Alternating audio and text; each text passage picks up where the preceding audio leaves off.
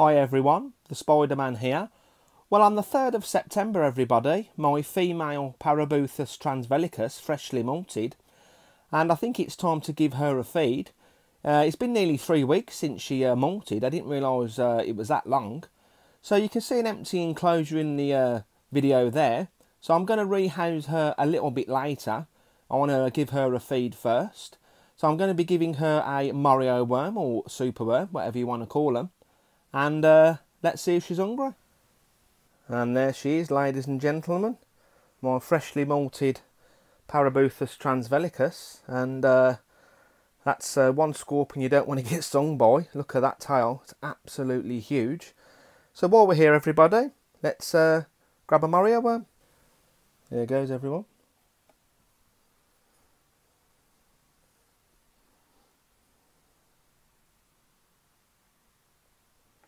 Should get a sting. Oh, whoa! You're in a good fight with it.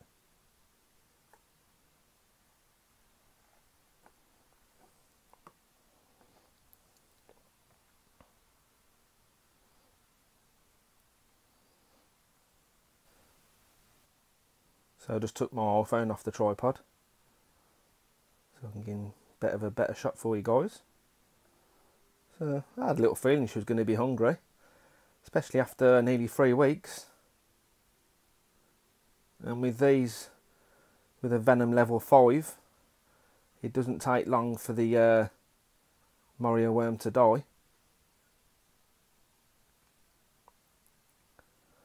So it could take a while for her to eat this meal. It could take, you know, a couple of hours, could take 4, 6 hours, it all depends.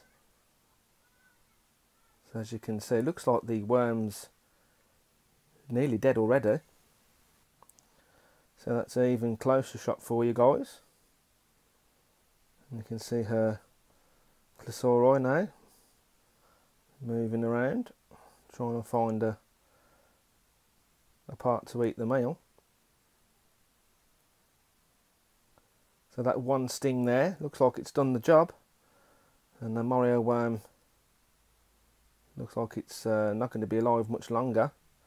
So what I'll do is now guys, I'll leave her to eat her meal, and once she's finished I'll give her a rehouse.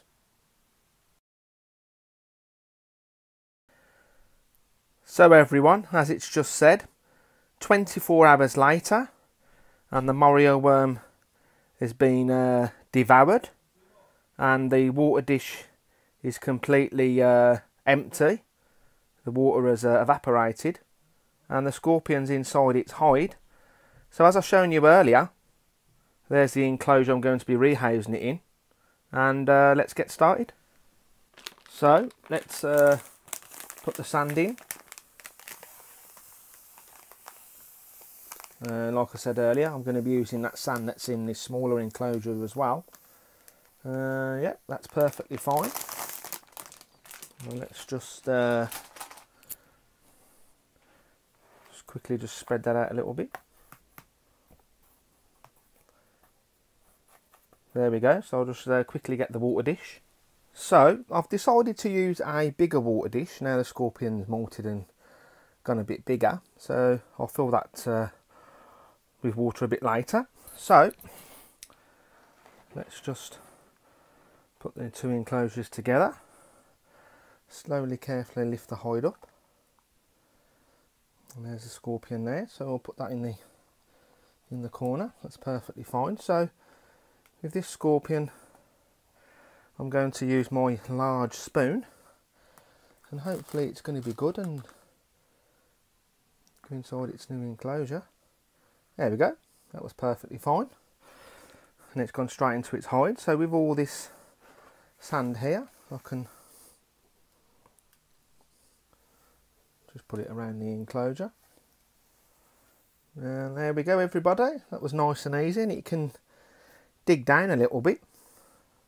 So yeah, it took me a while to do this video, and as you know, I started doing the video yesterday, and it's took a while for that Mario worm to be eaten. But yeah, I hope you enjoyed this video everybody, and thanks for watching everyone.